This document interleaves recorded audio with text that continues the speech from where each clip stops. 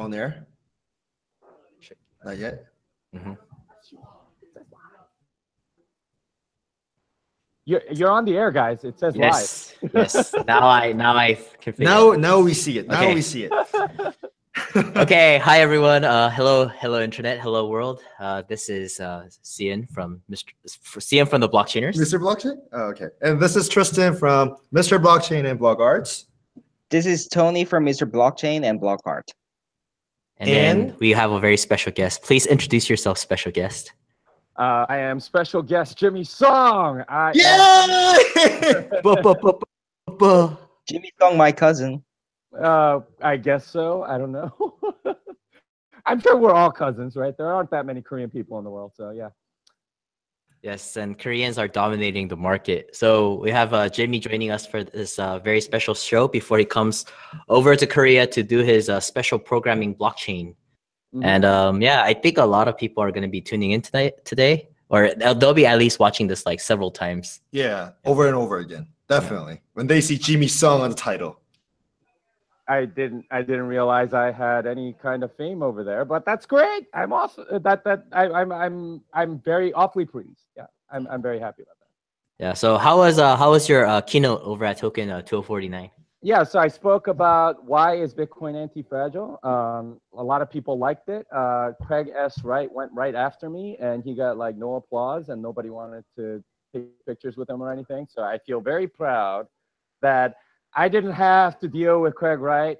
He came into the speaker's room like as I was about to go on, I left immediately. I did not want to be in the same room with that guy.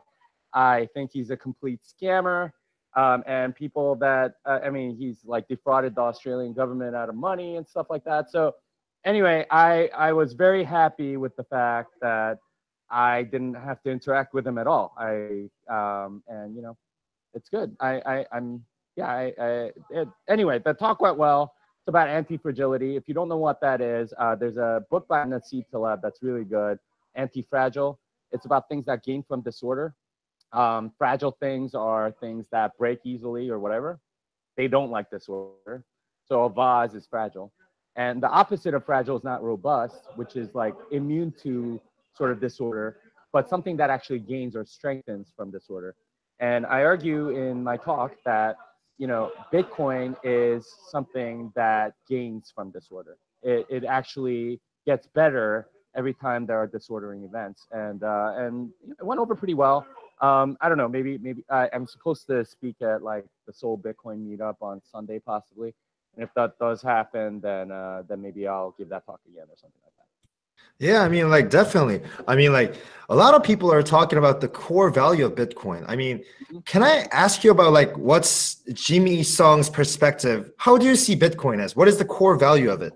Is it like a store of value? Is that it? Yeah. So my friend Safety Namas, he's a Lebanese economics professor. He's releasing a book called The Bitcoin Standard. It's got the preface or the forward written by Nassim Taleb, who's also Lebanese, you know, so like I think they know each other and stuff like that. But I got to preview the book. He asked me to like sort of critique it, especially like some of the Bitcoin parts and stuff. And that book crystallized for me what I see as the core value proposition of Bitcoin, and it's sound money. A lot of people sort of tend to not think about money until it sort of like disappears or whatever. And but I say that, and speaking sort of as a technical guy, when I see money and sort of studying it and you know what it's done over the years and stuff like that, Bitcoin is the base layer of civilization. You cannot have civilization without money, and money and sound money in particular makes for a very prosperous civilization. As a tech guy, you know, when you think about like web servers, for example, right? They have to live on some sort of OS. And you know, if you use something like Apache or Nginx, that's going to do way better on Linux versus something like IIS on Windows. And any normal web developer kind of knows this stuff. But if you sort of like broaden that horizon and think about sort of society in general and civilization, sound money ends up becoming this very, very important thing. And the book that I'm telling you about, The Bitcoin Standard by Safety Namas, it really crystallizes why sound money is just so important.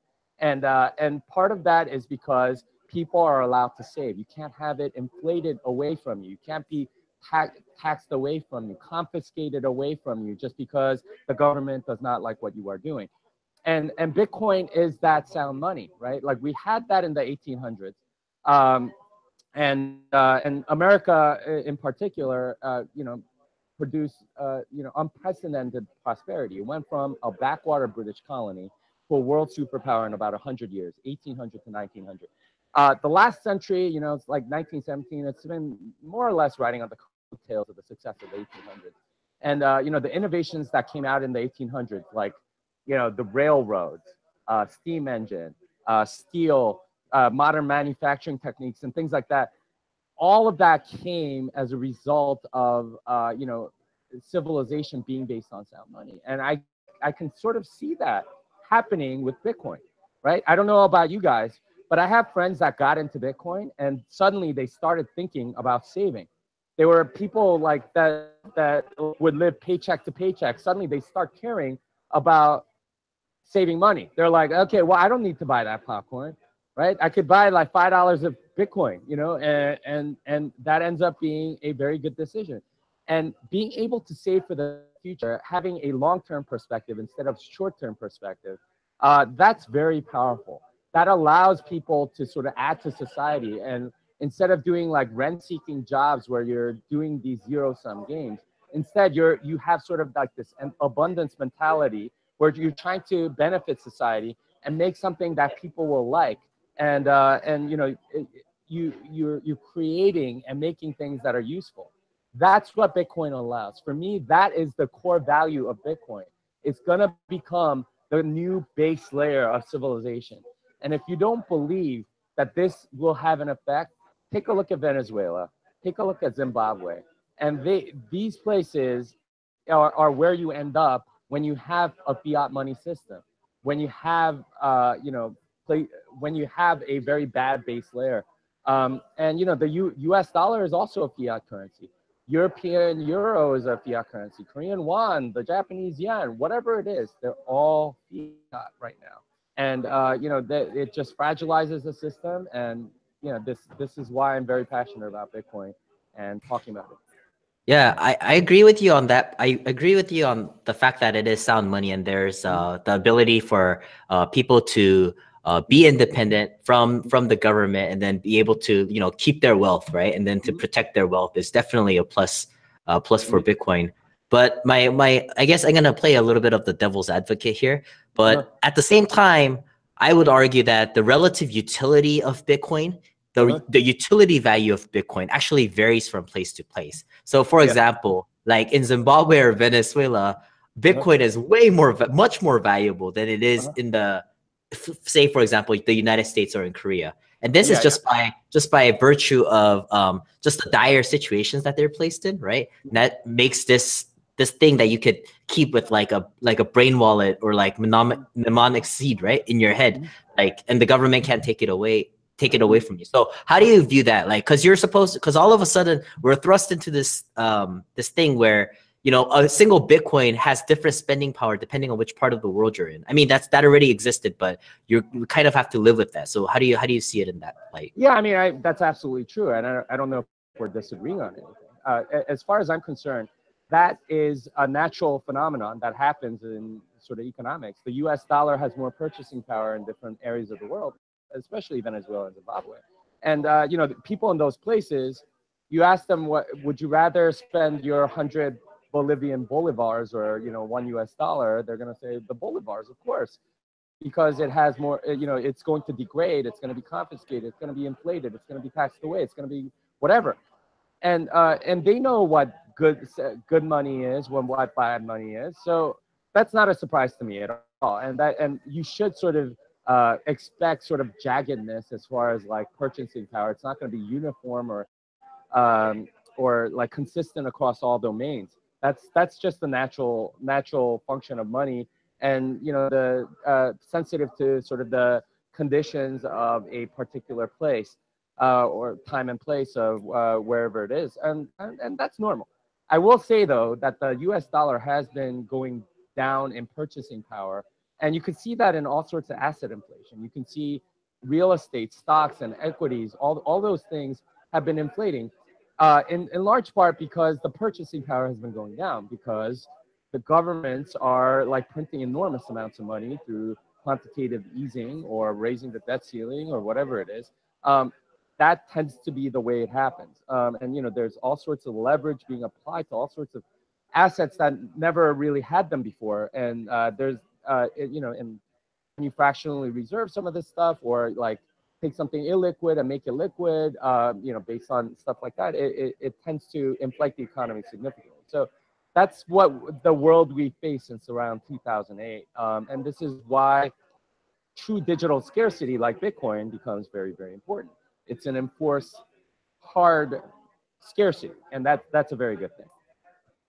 Yes, definitely. There's a core value of Bitcoin in that perspective. However, others are actually saying that when we are doing the transactions, is Bitcoin able to accommodate all those transactions at that speed and transaction fees and scalability issues? What are your thoughts on scalability issues here? I think they're completely overblown. And the thing is, if you are a business, right, you do care about transaction capacity. And not many people know this, but businesses take up 80–90% of every block. And that's just the reality because they do most of the, you know, like day-to-day like transactions back and forth with other businesses, with users, stuff like that. They are most of the block size increase or block consumers. But what happened with the New York agreement was that they wanted sort of like the easiest, laziest way to scale. And if you are a business, you're thinking next 6 months and not thinking next 5–10 years. I think a lot of developers and users in particular sort of take a much longer view and want things to scale properly. And when you have something like the Lightning Network, when you have something like you know, side chains or other off-chain second, third layer solutions, you get that scalability. And you can get like 4 or 5 orders of magnitude, 10,000x instead of 10x on this stuff. You know, the people that, you know, and even then, it's like, are people really going to use it? Like, you know, I gave that analogy with the Venezuelan bolivar and the US dollar. You know, when I spend money, I tend to use US dollars first. Why? Because I want to keep my Bitcoin. The people that are spending it, people generally don't like to spend assets that are going up in value. And that's just natural human, you know, instinct. They know what is going to keep in value versus what's going to be inflated away. So, you know, they spend the bad money. This is called Gresham's law in economics. Good money drives out bad. The people will spend the bad money first. And that's just logic, right? And and you can, how many of you do that, right? Like I spent $100 on beef jerky back in 2013, right? And this was when Bitcoin was $400, and that beef jerky was good, but it wasn't that good, right? Like I look at it now, that's like $2,250. It wasn't $2,250 worth of beef jerky. Like it's you regret you regret spending that stuff. And this is part of the thing that you have to think about when most people are using it as a store of value. There are a few people like Rick Falfine or whatever. He's like all in on Bitcoin. He's been since like $3 or something. So he constantly has to spend Bitcoin. So of course he's pissed off that, you know, like blocks are full or he has to pay large fees or whatever, because he's all in. But you know, like you can't, those aren't the only people. The vast majority of people that are in Bitcoin, they're using it as a store of value. They want to hold it for a long time. And you know, that's their investment thesis. And not, you know, buying coffee or pizza or whatever it is on the blockchain. Most people don't brag about that. They're not saying, hey, look what I bought with Bitcoin today. You know, like that's not what they're talking about. It's look at the Bitcoin price. I have some Bitcoin and this is what's cool. You know, like these are the things that you talk about with your Bitcoin friends. It tells you exactly what people are using it for. And store of value is a very, very important function because it's something that will store value. True digital scarcity allows for this. And that's the major innovation of Bitcoin that a lot of people don't really appreciate. So as you just mentioned, you said you mentioned about the store value, Mhm. and others are also saying that the problems of scalability issues and the high transaction fee doesn't actually have to be solved because it is the main thing about the Bitcoin is the store of value. And why do we have to actually ruin this? So are you actually saying that we do not actually have to solve the scalability issues and high transaction fee? I mean, I mean, they're kind of solved themselves, right? Like, for a lot of people were panicking in December. Right now, you can get like sub Satoshi per bytes transactions in. That's like 3 or 4 cents. Like, you can do transactions for really, really cheap, even free sometimes, and depending on what it is. Um, and this is because those businesses that take up 80-90% of a block, they implemented SegWit or added, like, did transaction batching or whatever it is that reduce their block usage. And it only takes a little bit of optimization to basically lower block size, block consumption, to the point where there's now like no transaction backlog whatsoever, and like, fees get really, really low. Now, does that have to stay there forever? No, absolutely not. And there will come a day when there may be, ways to scale or whatever that become a major part of Bitcoin.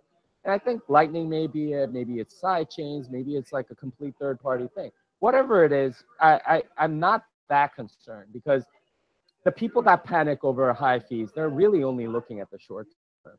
And the thing is, these things are temporary. Same thing with like miner centralization or whatever. People are like, hey, you know what? Like, Bitmain has all that mining power. It's not gonna stay the same, guys. Like, Bitmain made like $3 or $4 billion last year. You think Samsung's gonna like let them keep all that profit? You think Intel's thinking that? You think Nvidia? All these companies are going to look at the fact that Bitmain has made all of this money and go, okay, how do we get some of this juice? And as Bitcoin goes up in price, the economic motivations to disrupt Bitmain are going to explode. Same thing with like any sort of transaction fee stuff. Soon as it gets to a certain point, it changes the behavior of all of the participants so that they can get in on some of this stuff. If you have like an off-chain transaction and you can charge half, you can make money. I mean, this is where the problems are the fertile ground from which entrepreneurship happens. And that's a really good thing, not a bad thing like people tend to make it. You don't have to have the status quo. You can have innovation, and this is a very good thing. Okay, so I see storing value in Bitcoin is very important, but let's let us have a broader view. Instead of having Bitcoin focused, we can focus on a blockchain technology because we have different blockchains. So why does it have to be Bitcoin instead of Ethereum? Because there are other coins that we can store values in it. Uh-huh. Well, you can sort of. Well, first of all, Ethereum was never meant to be a store of value, and their developers will plainly tell you that. Their inflation schedule goes to infinity. They have a constant inflation all throughout, no matter proof of work, no matter proof of stake or whatever. And they will tell you we are oil to Bitcoin's gold. Oil is something that gets used or consumed or whatever. And they'll tell you we're supposed to be a world computer or some sort of contract platform or whatever. And that's very different value proposition. But regardless of that, the big thing about Bitcoin that makes it different than every other altcoin is that it's decentralized. All of these other coins have a creator. Charlie Lee, Litecoin, right? Fluffy didn't do Monero, but he's the lead developer there. You have, Zuko on Zcash.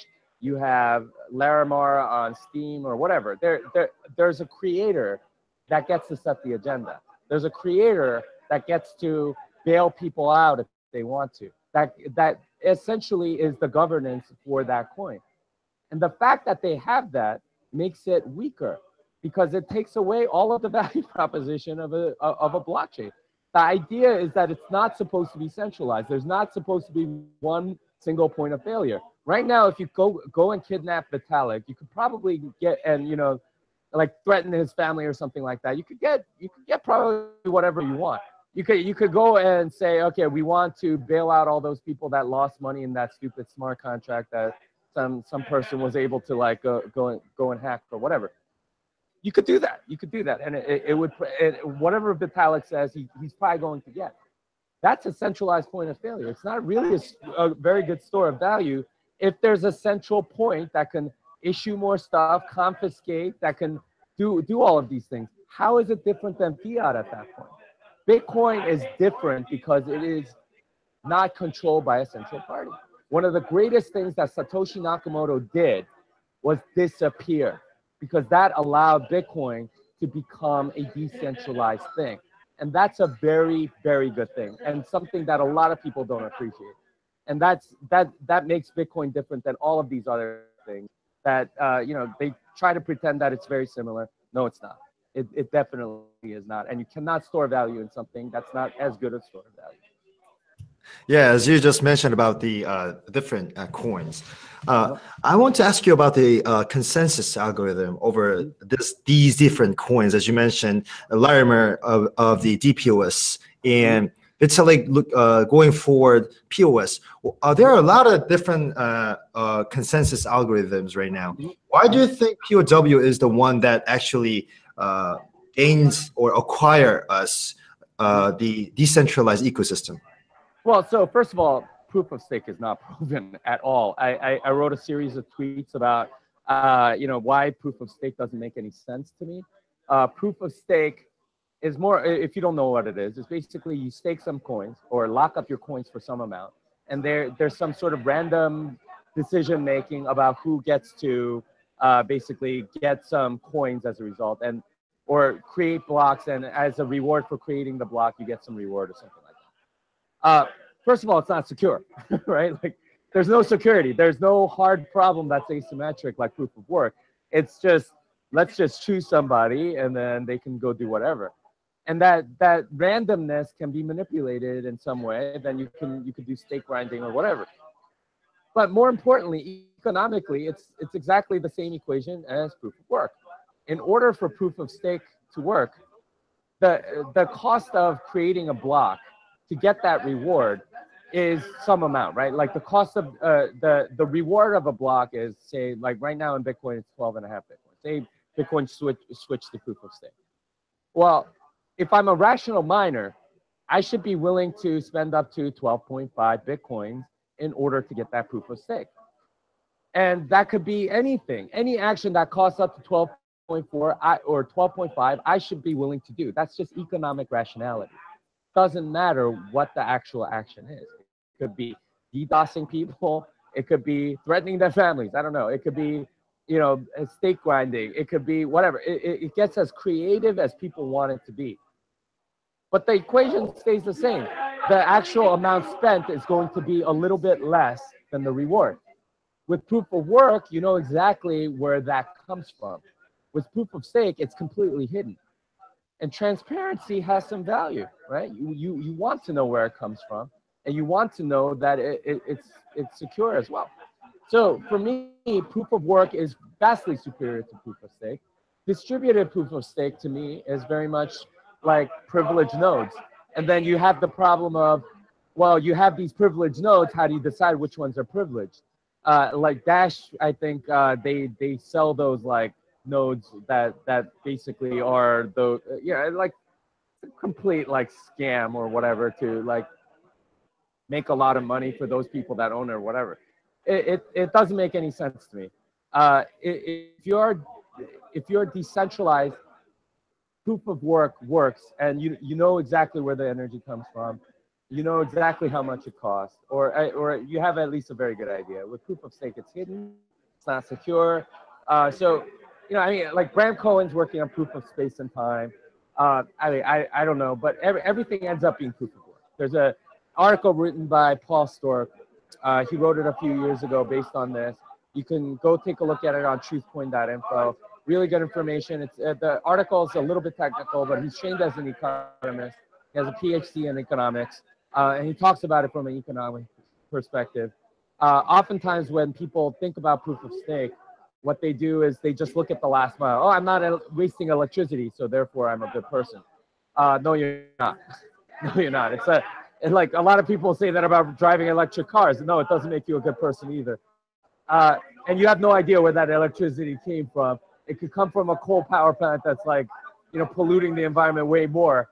Like don't feel good just because you're doing this last thing. You have to take into account the unseen. Economics is the science figuring out the cost of the unseen things and the opportunity costs and the things that never happened or what could have happened. And that's like we have a bias against that as humans. And that's more or less what people are referring to with proof of stake or why people like it. Okay. I'm personally of the opinion that people like what's new and shiny without trying to understand what's been there before. And like one of the things that's really interesting about Bitcoin is like what you said, like proof of work came out in the 90s, right? And I remember listening to like Adam Beck's podcast from like back in like 2014. I think it was a Let's Talk Bitcoin podcast. And already there he was talking about range proofs. So he was already thinking of like Schnorr signatures and confidential transactions at that point in time. So in terms of like what's in the pipeline right now for Bitcoin, since we got like SegWit out of the way, masked and Schnorr signatures and confidential transactions, are you looking forward to these, and how will they improve the current Bitcoin experience?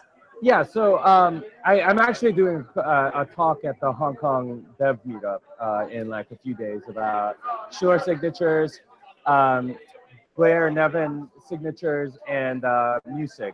All of those are really exciting because you can have a level of privacy about your transactions, gain a lot of sort of like block space back for multi-sig, make single signatures look like make single signatures from lots of signatures.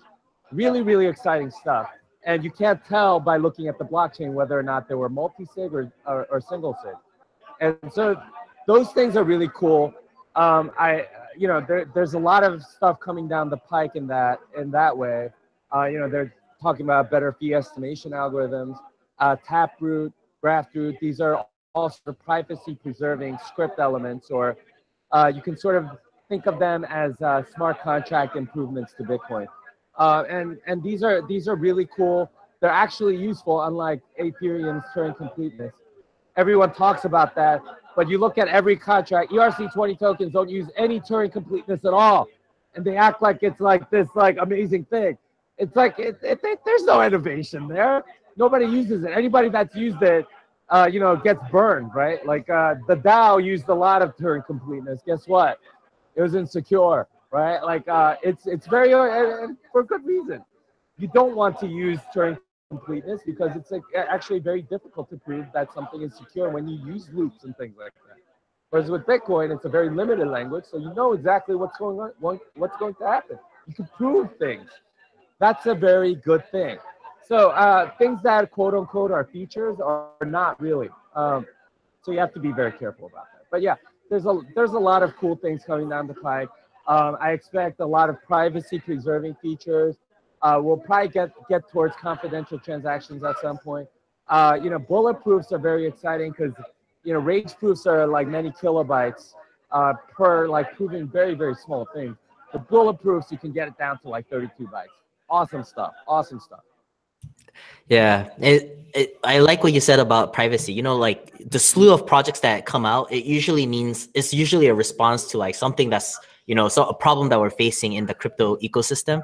And, like yesterday or today, news came out that NSA has been tracking Bitcoin users, right? Like that's the big thing. Snowden just dropped the bomb on us. And like, I think this year there will be a lot of attempts at trying to put a lot of existing legal systems around Bitcoin. So what do you think about this? Like Bitcoin, like the thing of Bitcoin is like, you're not supposed to be able to control it. It's supposed to be something that's designed to be unstoppable, right? Unlike Ethereum's unstoppable code. So do you think, will regulation be able to control something which was originally designed to be uncontrollable? Well, regulation really just controls people, and there are people in Bitcoin, so it's possible to control them through regulation somewhat. But that said, it's hard to go after lots and lots of individuals, and you end up with like communism where you're like jailing people, like individuals, and lots of arbitrariness, and that way lies madness, and you usually end up with revolution and all sorts of societal upheaval, which I don't think any of the governments in the world really had that much of an appetite for. So regulation's like one of those tricky things. I don't know. It's possible that they can make draconian things. I have friends that like argue constantly that you govern at some point governments are gonna put a big dent in Bitcoin. You know, China's banned Bitcoin like 30 different times. Nobody really cares anymore. It's all good. I wouldn't worry too much about it on a long enough time horizon. I think Bitcoin outlasts a lot of governments anyway. Okay. Sure. Yeah. And one more thing. There are a lot of things going on right now regarding the financial products of the Bitcoin. What are your thoughts on Bitcoin futures trading on CME, CBOE, and more? And a lot of people mention about the institutions' intervention into cryptocurrency can ruin the decentralized ecosystem that we wanted. What are your thoughts on Bitcoin's introduction to futures trading and the other financial products that has been getting ready for us? Yeah, and these are all more or less like respond to market demand. A lot of people want exposure to this space, and there's no easy, real way to do it without like dealing with all the custody issues of Bitcoin. By having futures and options and things like that, you can sort of sidestep a lot of the custody issues. You'll notice that a lot of futures are cash settled. That means that you don't have to deal with custody at all because you just pay in cash whatever the thing is worth. I mean, I suppose it's good, but I don't think very much about them because they're not really Bitcoin. Will it affect the price a little bit? Probably, but over the long term, you actually have to have possession for it to actually really be worth something. So, I don't see these things affecting Bitcoin very much. It's possible institutions, get in more on based on this stuff. And institutions are people too. There are people that are involved in it. There are funds that are family offices or pensions or whatever. Ultimately, it comes down to people. And people like Bitcoin and they want exposure. So it's going to happen. How it does and exactly in what form, I don't know. But, it's pretty safe to say it's going to be something that'll stick around and be a part of things for years to come. So speaking of China, we'll have to talk about Bitcoin Cash, I guess. We have a lot of forks from Bitcoins. We have now Bitcoin Diamonds. We have Bitcoin something, whatever. So what makes Bitcoin different than other ones? Like, I guess they say that they're most advanced Bitcoin with a larger block size. So what's on your thoughts? Well, so first of all, a lot of these Bitcoin forks have almost the exact same code as Bitcoin. Right? They tweak a few parameters, and a lot of the developers aren't competent enough to like backport a lot of the changes that are constantly coming. So as far as I know, Bitcoin Diamond is sort of stuck on 0.15. 0.16 has been released for like a month now, but none of those features are in Bitcoin Diamond, for example. And a lot of altcoins, frankly, are the same way.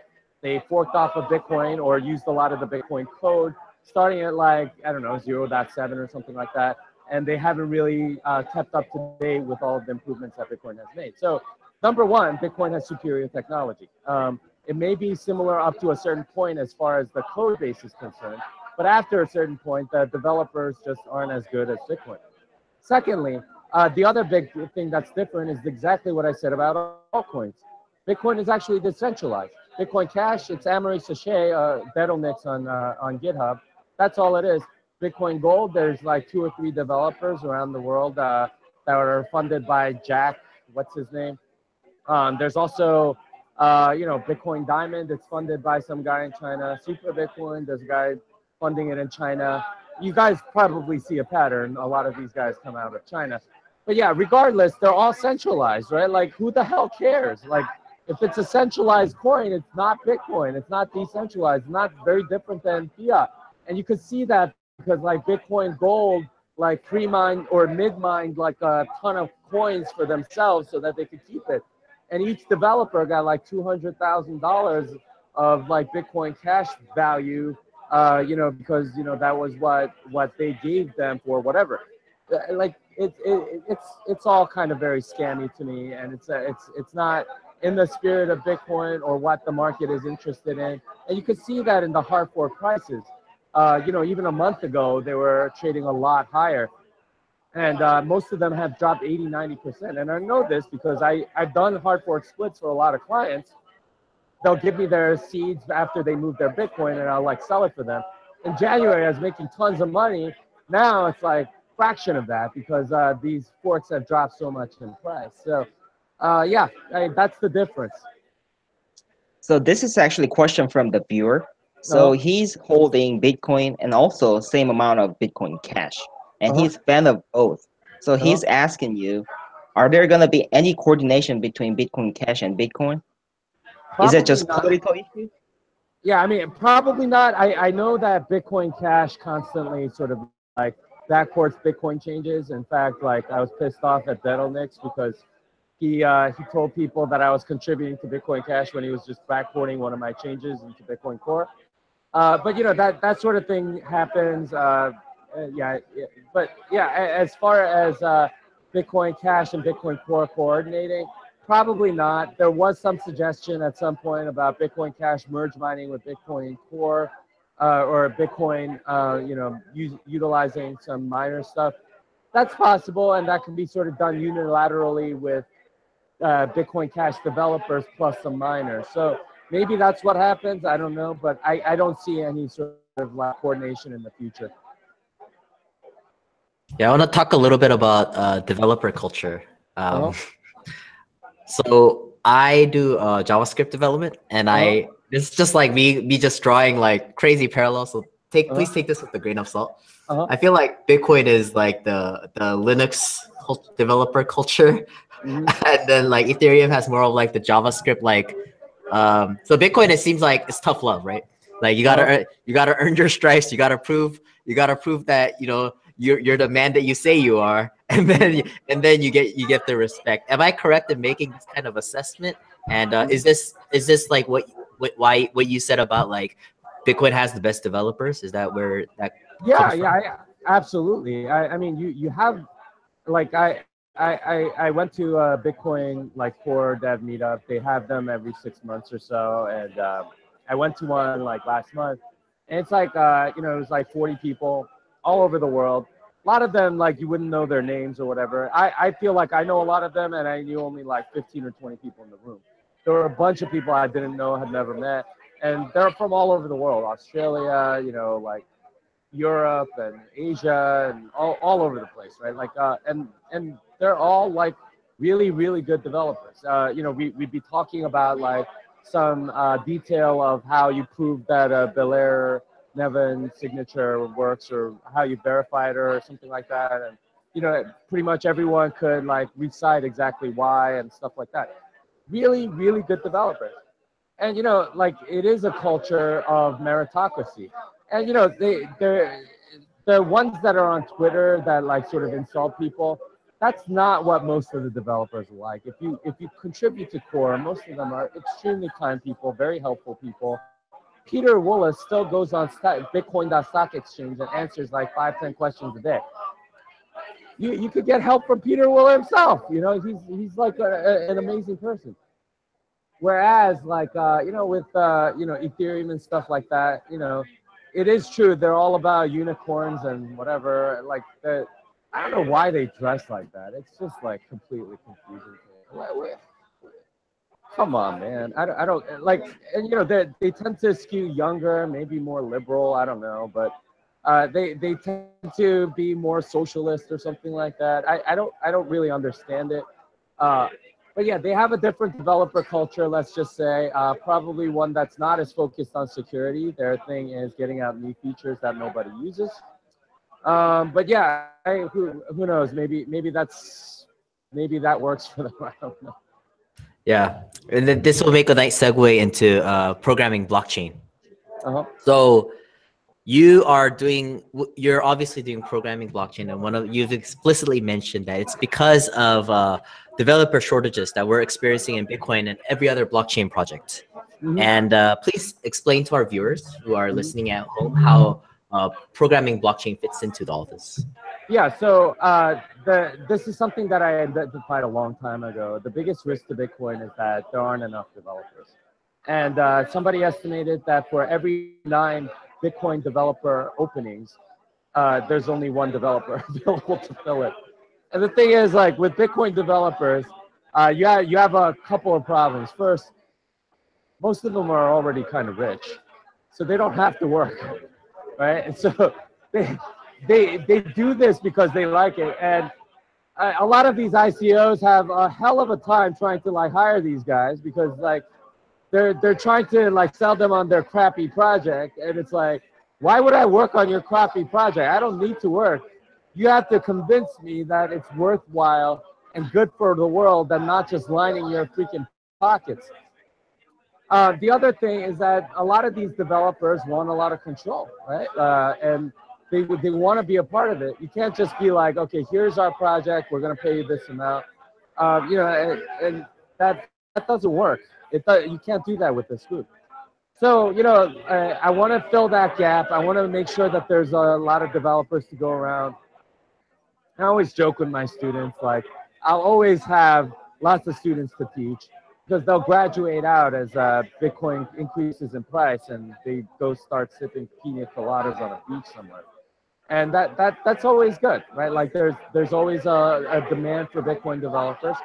And what I'm trying to do is to create more of them. And what I teach over 2 days is Bitcoin development. I teach them, a competent Python developer, how to program Bitcoin. They're going to make their own Bitcoin library from scratch, starting with finite fields and elliptic curves and elliptic curve cryptography, signing and verification, transaction parsing, transaction verification, transaction creation, blocks, block parsing, proof of work calculations, networking, SegWit.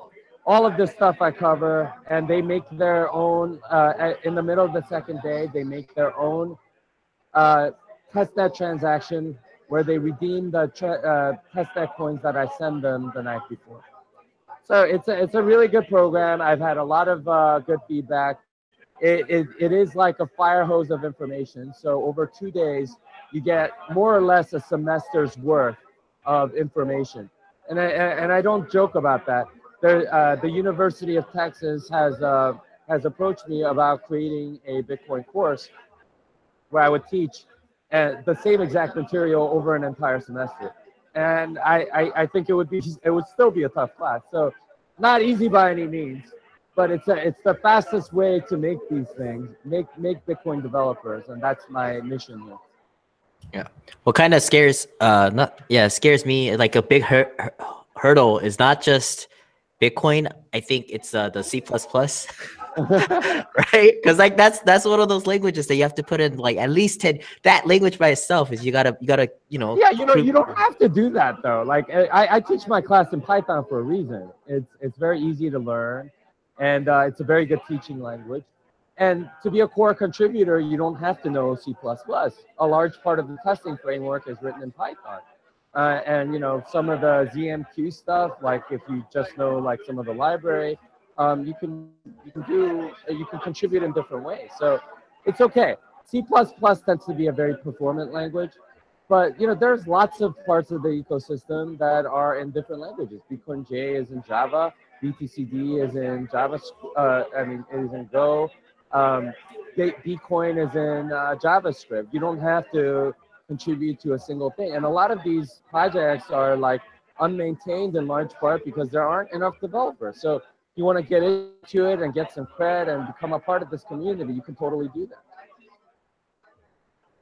So it seems like we have different projects, blockchains and coins, and the most of reason that they're trying to develop another blockchain is to develop decentralized apps. So it's simply like Bitcoin blockchain is not, I guess it's not fast enough to hold any applications yet. So what's on your thoughts? Do you think it's a good way to like develop blockchains for the decentralized apps? I think most of them are completely useless, and the reason they're making their own quote-unquote blockchain is to scam a lot of people out of money. Try and raise like billions of dollars on like a white paper. They're not gonna make anything, man. Like, the day they release something that's actually useful is the day that pigs fly. It's not gonna happen. Like a lot of these things, like, you know, they have high ideals or whatever, but I've been part of startups for like 20 years, man. And you need some pressure. You need some forcing function. You need pressure in order for things to work. And a lot of these ICOs, they have like millions and millions of dollars. They don't need to work. And like at some point, maybe you start running out of money, and then you like, well, it was a good ride though. Like, I can't see that. Like, a lot of these things like claim to be able to do things that are like not possible, and they promise whatever to get people to invest in there, and they're optimized to get people to give them money. So I remain very, very skeptical.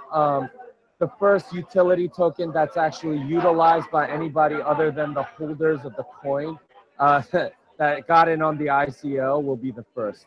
So I remain skeptical, and a lot of these decentralized apps I don't see very much use for. Who knows, maybe I'm wrong, but until I see a use case, and given the history of scamming in this industry, I think I'm right to be skeptical. Okay, when we hear you about your skepticism over the altcoins and all those dApps, I mean, like, something just came into my mind. Do you have other coins other than Bitcoin? And if you do so, then, I mean, for people, how are we able to differentiate between the ones that are actually really good and the ones that are scam? Yeah, and this is something that I talked about today, which is don't invest in things that you don't understand, man. Most people do that, and you know what happens? You don't understand it, so you have zero conviction about what it is, and then you sell in a panic because you don't understand what the hell it is that you invested in. This is what causes bubbles to form when you aren't informed, when you're ignorant about what you're investing in. You want to be informed, you want to have conviction. I do have other coins, and there are three projects that I always tell people are very interesting, and it's because I've studied them: Monero, Zcash, and Decred. I have enormous respect for those three projects because I know they're developers. They're really good developers. Decred's developers did BTCD. I know all of those guys. They're old school OpenBSD guys. They're like super into security. They know what the hell they're doing. Monero guys, all those guys, like, if you look at the Monero code base, it is completely different than Bitcoin. Unlike, say like Feathercoin or something, which is like 99% Bitcoin and 1% like tweaks, Monero is 100% different than Bitcoin. Even their base 58 encoding is completely different. Every piece of code and this is why, like, mobile wallets have a tough time integrating Monero because it's just so different. You can't tweak a parameter and say we now support Monero. It's extremely difficult for that reason. Zcash is very similar, right? Zero knowledge proofs are a very interesting innovation, and it enhances privacy. And Zuko knows what the hell he's doing with the cryptography. But vast majority of these other coins, they don't have good developers. They don't know what the hell they're doing. And in order to know that, you have to know what the product is.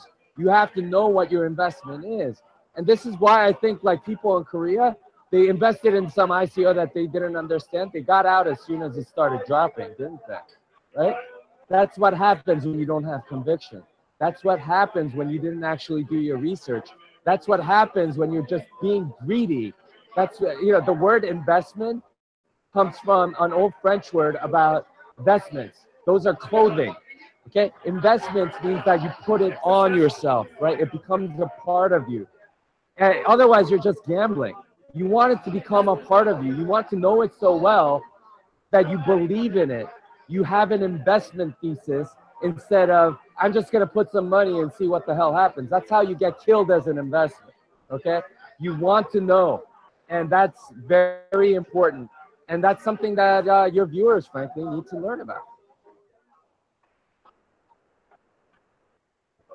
Something that I think a lot of people might be saying that you're an ICO hater or something, but Definitely. I mean, we know factually that you are a venture partner over at Blockchain Capital. My question now is, because you take such a conservative stance on the things that you invest, like, and there's an onslaught of ICOs. What are what kind of projects do you have your eyes peeled open for when you take a very conservative stance to things? Well, so I said that about utility tokens. I think equity tokens actually make some sense because that adds liquidity to something, and it's already sort of like a known thing, right? Like stocks, bonds, things like that. Those are already sort of financial products that already exist, and they can be made much more efficient and more liquid through the use of some of this technology. So that can actually make sense. So, like to say that I'm an ICO hater wouldn't necessarily be true. You could have an ICO for an existing business where you're giving away equity, and then you allow liquidity by letting people do things like that. Venture capitalists, if you invest in a fund, it takes like 7 or 8 years oftentimes to get that money back because there's no liquidity event in there. But with some sort of token or with liquidity, that's now possible. So there can be innovation in this area. As far as like what I keep my eyes peeled for is genuine innovation, is really good developers, is good code, it's technological competence, actual security, thinking through game theory, stuff like that. Those are the important things because if you design an incentive structure wrong, man, you're not going to have a very good time in this space because people will abuse the hell out of it. So those are the things I look for as a newly minted, not knowing what the hell he's doing VC that I am. I feel that what you said, it seemed like we are back at square one with, like the traditional VC thing is, oh, we invest in the right people, right? You invest in the right people with the right ideas. And I feel that, I recently I've become really discouraged because I feel that now picking out technically solid teams seems irrelevant game theoretically. If you're in it to make the money, it might be much more profitable to follow the crowd and the latest shining stuff. So what's your take on it? Well, that works until it doesn't. And like you could do that and then follow the crowd, and then there's a giant crash, right? This is what a black swan is, or a giant disordering event. And this is the thing that bubbles are made out of is greed.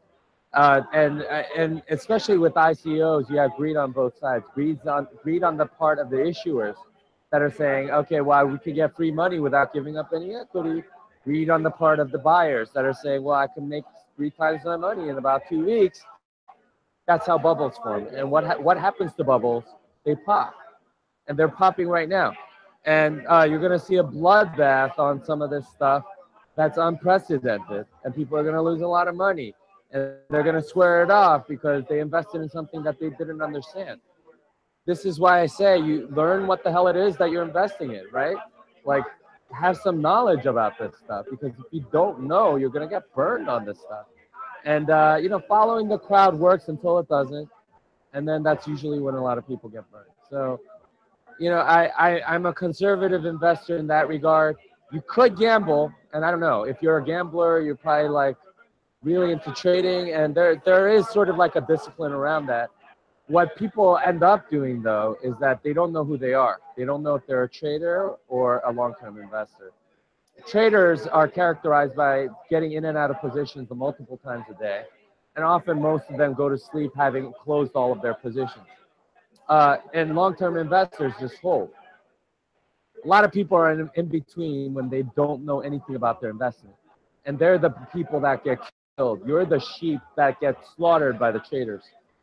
So you follow the crowd at your own peril. That's a very dangerous game to play. But I don't know. Maybe you're one of the few that can win. I don't know. Yeah, you heard it. You heard it here, folks. Like, know yourself by Jimmy Song. With the Block Swan event, let's talk about Black Cats just really quickly. Again, a VC thing.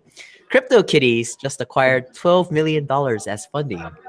And so you know I'm gonna put you on the spot. There was counterparty with the rare pay cards and everything, and there were a lot of applications that got passed over, right? And they chose crypto kitties out of all of those. What do you think they're gonna do with $12 million of funding? You reckon? I don't know. I guess you'd have to ask the CryptoKitties people. I mean, it's a fun project, you know, collectible things on the blockchain, and you can prove that if they're super scarce or whatever, and they're unique or whatever like that. I, I guess they're investing in the team, kind of like what you were saying. And you know, they do have very interesting people in that thing. You know, they came up with a new concept, so you got to give them credit for that. Um, you know, and there is sort of like this push towards like blockchain gaming, where you have provably scarce things. But you know, a lot of these things are are not decentralized, right? Like you have a central issuer of this stuff, because you have to pay to get your crypto kitty from that company. Now, is that going to last forever? I don't know. Is it going to be like Magic the Gathering cards, where you know a lot of people sort of get into it and it sustains itself for many years? I don't know. Maybe. But you know, it's a decent bet. You know, I wouldn't ever bet against like what Andreessen and Horowitz do. You know, they know what the hell they're doing as VCs, and they're certainly much more experienced than I am. So I'm not going to put it past them. But you know, what are they going to do? They're like like a lot of VC funded startups. They're probably going to invest in more developers and more ideas and like see what the hell sticks. And that's what startups do. They try a lot of different things that they think might work, and then if something works, then they keep going and put more resources into that. So that's what I think will happen. So for general investors, you said the main thing about Bitcoin is decentralization, but from the regular investors, it seems like the core developer for Bitcoin is like the center of the Bitcoin network. Uh-huh. What do you think? Well, so core developers are a very different lot, right? Like there's not like one set of core developers. There's a lot of them, and they have very, very strong and different opinions. You can't like just say core developers believe this, core developers believe that. There's a lot of them, and they all have different opinions, and they come from all sorts of different backgrounds. There are college dropouts. There are people with PhDs. There are people that have been in industry for a while. There's like a 17-year-old Andrew Chow, right? He contributed as a 17-year-old. Matt Corallo, who contributed as an 18-year-old. There are people that are like in their 50s. There's the GNU Radio guy. He's like done tons of stuff in his time, and he's contributed to Bitcoin Core. So to say that they're like a centralized party is kind of misleading, because you have a lot of different people, and they all believe different things, right? And they get into lots of arguments, right? Like drive chains is one of them. Like Paul Stork, he proposed it. Adam Back thinks one thing. Peter Todd thinks something else. Luke Dash Jr. thinks blocks should get smaller. There are other people that think no, we should probably increase block size or whatever. It's a lot of different opinions. So it's not centralized in any shape. And of course, you're very free to go and run another full node. You can use libBitcoin. You can use BTCD. You can use Bitcoin. And those have their own projects, and they can do whatever the hell they want. So I see that as a strength of Bitcoin. Multiple implementations, lots of different developers that are all sorts of different places. So, that's my answer. I don't think it's centralized in that way. Okay. I have a question from the audience. So some people are asking about blockchain versus Tangle versus Hashgraph. Thoughts? I haven't studied Tangle, but Hashgraph looks like some sort of like trusted mempool. First of all, you shouldn't trust the mempool at all, and like you shouldn't trust other things. It assumes that it's not an adversarial network, as far as I could tell. And yeah, I mean, I know they're getting some insane valuation or whatever from some people I know, but I don't think it's very useful. So a lot of new investors in this thing, right? Like there's a lot of people that previously didn't have what a VC would call deal flow.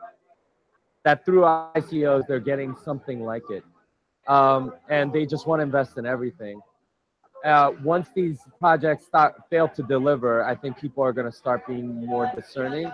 But right now, we're still in that mania where people will just invest in anything because they haven't had the opportunity before, and they're finally getting some deal flow out of ICOs.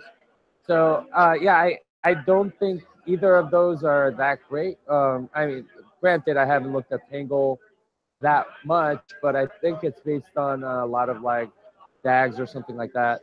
Um, but yeah, it's like a lot of it seems to be adding unnecessary complexity or sort of stupidity to a lot of this stuff. We'll see though. I'll fully admit I might be wrong. If they prove me wrong, I'll apologize. But you know, my assessment comes from years of watching this space and the lack of delivery of a lot of these promises for a lot of projects. Yeah, I heard one of my friends say that a lot of people in the space love writing white papers, but they don't really like sitting down and coding. Um, Yeah. and we have and we're gonna try to wrap up today's interview with just a set of questions about Lightning Network, which is, Okay. it's actually one of those that someone actually wrote a white paper and they actually implemented it. So Uh-huh. how effective do you think Lightning Network will be? My personal opinion is that, honestly, there aren't that many microtransactions. They all kind of disappeared from Bitcoin because of the high transaction costs. But do you think that the scaling effect, that the Lightning Network will give will be a lot, or will it be minuscule?